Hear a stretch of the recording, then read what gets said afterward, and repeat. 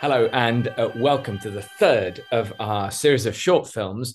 My name's Luke Walton. I'm a film producer, and it's my pleasure to be interviewing Michael Peppard, who's a professor, historian, and author of the world's oldest church, and poet artist Roger Wagner, who has written 7 songs from Isseos.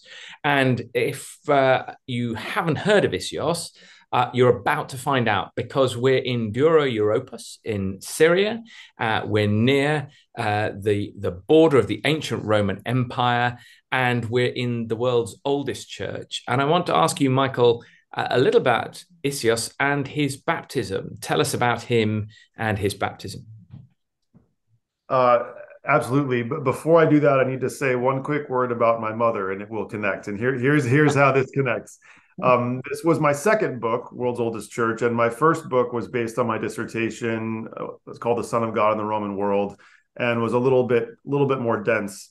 And with my second book, I wanted to write a book that my mother would actually read and would finish. And Like that.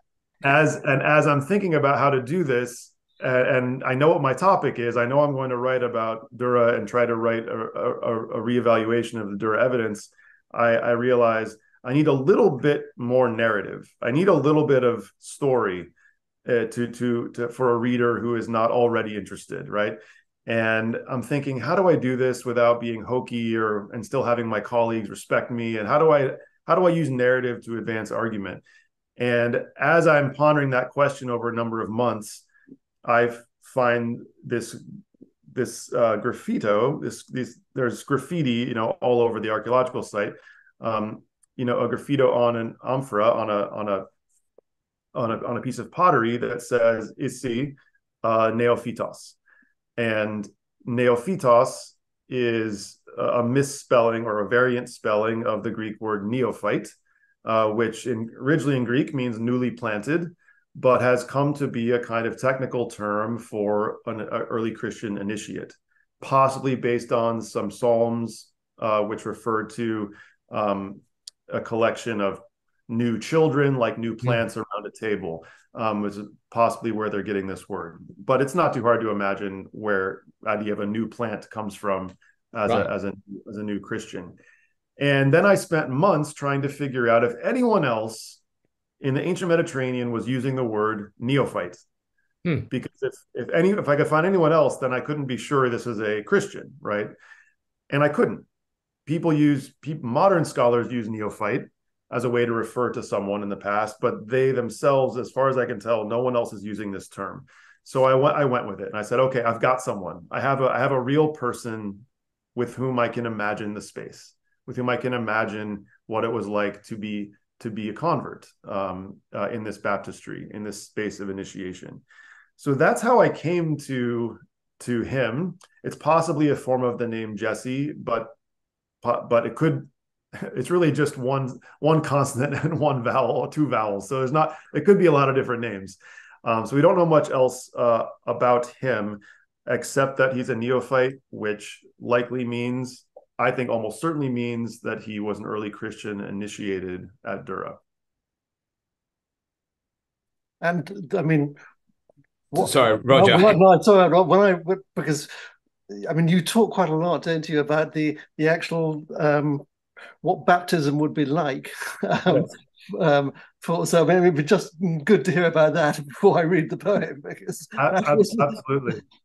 Absolutely. So when we're reconstructing early Christian initiation sites and early Christian initiation programs, we have to use some historical imagination and some kind of filling in to connect the dots, because most of our evidence about what early Christians were doing in initiation is later than Dura. Dura is very, very early.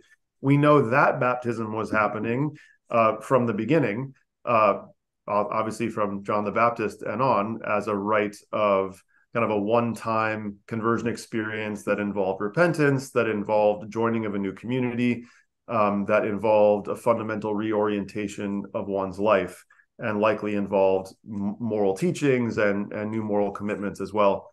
But as for what else they're doing besides dunking people in water, there's an awful lot of guesswork that has to happen. So We use texts from the 3rd century Syria, from 4th century and 5th century to try to imagine what else is going on. It is likely that there are some psalms involved, a recitation of psalms. It's likely that there is anointing with oil, which makes sense when you remember that the word Christos or Christ or Messiah, Mashiach, all mean anointed one. So for someone to join a Christian community, to imitate and follow Christ, it makes sense that to be anointed with oil is a way to imagine that. Anointing was also very widely used for healing, and we have healing associations with early Christian initiation, protection from from illness, protection from evil is a part of that as well. So the combination of anointing and water immersion and psalms then lead probably, I would say at Dura, almost certainly lead to a meal, which concludes that event. And if we imagine the procession through that building to the assembly hall, likely there was then a communal meal. That was the kind of the first celebration of their meal with the community. That is absolutely fascinating, and it sort of brings alive that community in a way that I've sat here transfixed. Roger, you've written your second poem. Do you want to read that for us? Yeah. I mean, one of the actual things that Michael suggests, which I think is that actually that amphora that the name was on might have even have been the amphora that was poured over, when the water was poured over Isseos. So I sort of go with that, and also, thinking about the river of the Euphrates. So I wrote it almost as a kind of limerick. It goes like this: the rivers that have flowed over my head, the great waves that have drowned my pride and youth, have dragged fear from my side, have washed my heart of pride, and brought me, old and dripping, to the truth. That's wonderful. Thank you very much. That's also very beautiful. And I can almost see him dripping at the dinner table, having gone through this process. That's fantastic. Michael, tell us a bit about the Shepherd fresco and the other members of the church, because this is such a fascinating building, this ancient church, the world's oldest church. But tell us a little bit about, describe the Shepherd fresco for us, would you? And then tell us about members of the church. Sure. So the centerpiece of the room is artistically is a fresco with a shepherd with a sheep or ram over the shoulders, and then a flock of sheep below that are seem to be both eating and drinking from a river and grass below. And then there's also a little inset Adam and Eve image, which may or may not be part of the original artistic program. There's not consensus about that. But sticking just with the shepherd and the sheep, the shepherd and the flock for now, when I teach my course on early Christian art, we start with the image of sheep and shepherd because it is simply ubiquitous. So to assign only one meaning to this would be foolish, because it's in the catacombs, it's on book covers, it's in sermons, it's truly everywhere. But when you look at the biblical record, this makes sense too. We have shepherd and sheep imagery with Moses. We have shepherd and sheep imagery with Ezekiel. Of course, the Psalms, the Lord is my shepherd, but also Psalm 151, which is not in the Western canon of Psalms, but is in the Eastern canon of Psalms, is a psalm about David as a shepherd and his calling and his anointing. And then we get into the New Testament and the Gospels, and we have parables of the lost sheep as an image of salvation. We have I am the good shepherd in the Gospel of John. Should I stop? We could keep going, honestly, with these things. So it's ubiquitous, but Robin Jensen, who's a great historian of early Christian art and early Christian initiation, she in her work, Baptismal Imagery in Early Christianity, what she ultimately says is, look, this is primarily a motif of incorporation into a community. So it could be a lot of other things, but if we have to pick one meaning for this, that's the best meaning. And I think she's right. And we also can see that through the imagery of what they call the seal or the brand, Greek sphrages, Syriac krusma, which is yes, if you're owning an animal and you put your stamp or brand on that animal. So the metaphor in both Greek and Syriac is carrying with it a meaning that helps us understand what they're doing. That when you join this community, you are taking on the name of the founder of Christ. You are taking on the identity of the founder.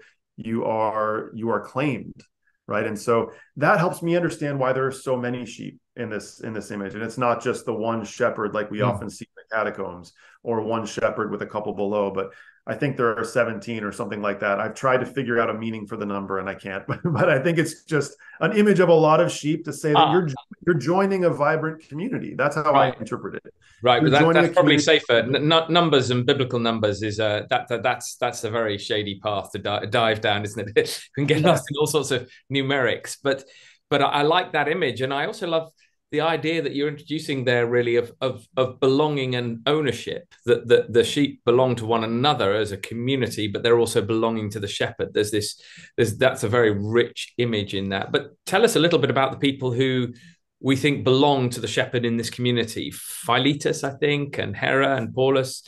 Who are the people that we would see there?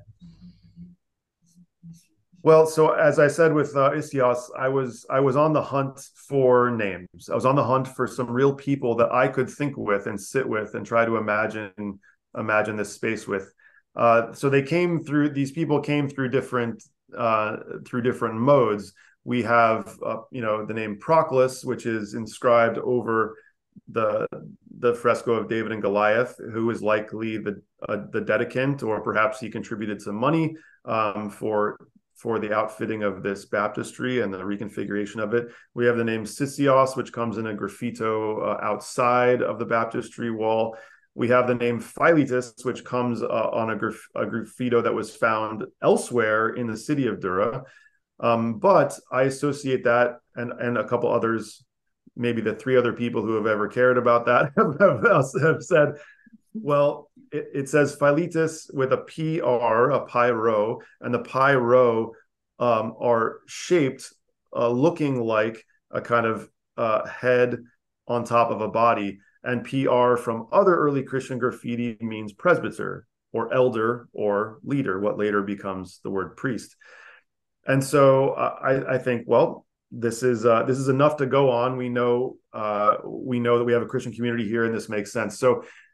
So if you're looking for me to fill out the details of their lives, unfortunately, Luke, I cannot. What I can say is that we know the names, and we know that there are women's names too. The name Hera was recorded as a graffito in the baptistry by the excavators. It's no longer visible, but they recorded it as there. So we have a mix of men's names, one woman's name. We have some names found in the military records of the town, Paulus and Proclus, good Latin names. And so we can kind of start to get a prosopography or a sense of the composition of the community that makes it feel more real to the readers. And that's interesting too, because you're describing quite a mixed community there.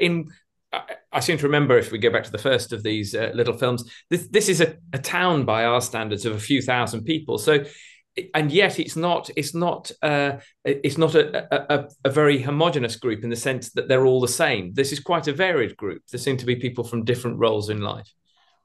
It certainly could be. And so let's also remember that from what we know about early Christian conversion, that sometimes entire households convert, right? So it's right. In the book of Acts, we see this frequently, so-and-so and their oikos and their household, right? Yes. So that could account for some of that mixedness. But also, as I said in an earlier video setting this up, Dura Europos was a crossroads of antiquity that included all kinds of people. So it is likely that many of the early Christians there had some connection to the military, but it's also possible that some did not and were living there in service industries to the military. That's fantastic. Well, I'm going to come again to Roger to round us out with another of your poems. I think you're going to read the fourth poem in the book, aren't you? Yeah. So when I was there in 1998, one of well, actually both times, what on that little road going through all the Bedouin villages, what one noticed again and again with little boys who were the shepherds with a sort of flock of 10 or so sheep who would follow them around, and they would be leading them to the pastures, and particularly one on the way to Aleppo, we saw one little group. A shepherd who had led his sheep across the a motorway to the central reservation where the best the greenery was, and so this poem was kind of a mixture of that. It was Michael talks, I think, of a Manichaean psalm book, so which he parallels to. You have to read the book to discover what he says about it, but I imagine a Dura Europos psalm book, which these names that Michael was talking about appear in, and I kind of mix that with the sheep on the motorway. So here's the poem from the Dura Europos psalm book. We are the sheep of his pasture, and the flock of his hand, and we lack nothing. We have eaten the bread of life, we have drunk the water of life, and we lack nothing. And I, Hera, am counted among the virgins in whose torches oil was found, and lack nothing. And I, the humble Isseos, am counted among those whose names are remembered in heaven, and lack nothing. And I, Paulus, have received grace upon grace and lack nothing. We have followed your voice and crossed over from death to life. We shall not want. Though chariots of iron thunder on either side, they shall not come near us. Though deadly fumes compass us round, they shall not come nigh our dwelling. At the center of all, he makes us lie down on green grass. We shall not want. And I, Proclus, a soldier of Christ, have been clothed with his armor and lack nothing. And I, Philetos, the presbyter, have been found faithful and lack nothing. And I, Isseos, the new planted, have been planted by the streams of living water and lack nothing. The Lord will guard his little flock, and no one will snatch us from his hand. Though everything we have is taken away, we shall not want. Though everything we have is taken away, we lack nothing.